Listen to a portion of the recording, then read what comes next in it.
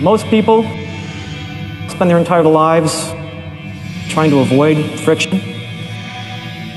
I've found it in myself a desire, a calling to embrace friction, tension, transitions, changes, and to work with them. Life is friction.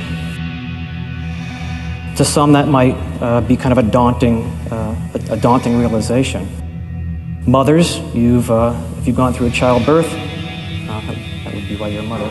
Of course, the more enjoyable friction came 9 months before, but then it continues to your life, all the way into our passing. That's always there. For some people, that's kind of a daunting realization that gravity is going to win.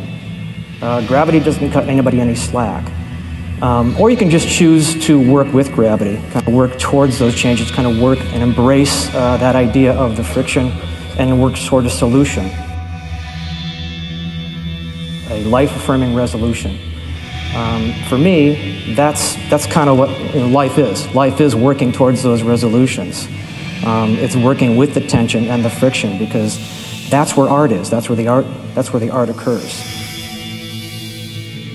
And the purest art, the best forms of art, are those ones that actually capture that moment, that edge. A good example of that friction and tension, cello. You take wood, you bend it into impossible shapes, curves, angles, a place that doesn't want to be, not breaking, just on the edge. And then you take that bow and you place it across those strings. There it is, the release, the art. Sonic joy, sonic sadness, sonic anger, all within that release. What's really appealing to me is that people who actually can capture those moments, capture those frictions, those changes, that's very inspiring to me, and that's why I do what I do, to witness those things in whatever form. It can be on the canvas, it can be through a lens, it can be through cuisine, it can be through music.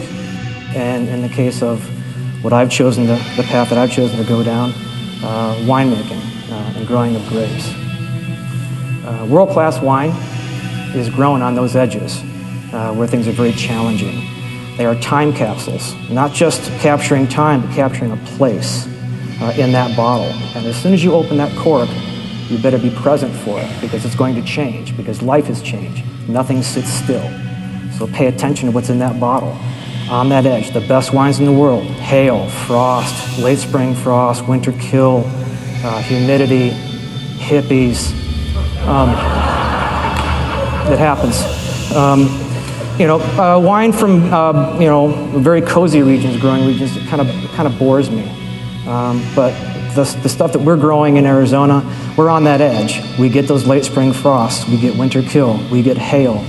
We get monsoons, we get haboobs, we get dust devils. We have all those things that are going against us to almost try to prevent us from bringing you that final product. That's why we're up here talking about it. We need you. We've done the hard work. We've done the heavy lifting. We make it through the late spring frost. We make it through the monsoons. We make it through the hail, barely, on the edge. So we've done the heavy lifting. We've found out that this is that region for those things. This is a thing that you can't take away. You can't move this to China. This is a local event. And we're dug in. We've been doing it for decades. What we need from you is to do the easy part. Drink it. Tell people about it. We need you. It's changed the entire economic landscape of Arizona. We are now here. We are players in the state. The Capitol has noticed that we're here to stay. So, thank you very much.